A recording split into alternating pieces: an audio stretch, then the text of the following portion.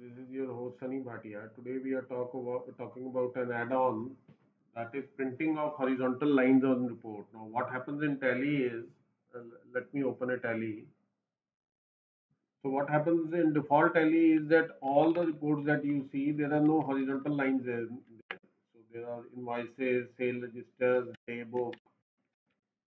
So, there are no horizontal lines. So, I want to print those horizontal lines. So, what I will do is this add-on will print that. We go to TDL and add-ons and click on add-on features and just say yes here, print horizontal lines. Now this feature, when we turn it on, we see the sale register now, TAS. So we see there are all the horizontal lines coming. On the sale register also there are lines coming, horizontal lines are appearing, and at the invoice level, if I see at the invoice level also there are horizontal lines appearing with each item.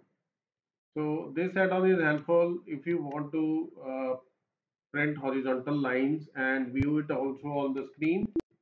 So thank you very much.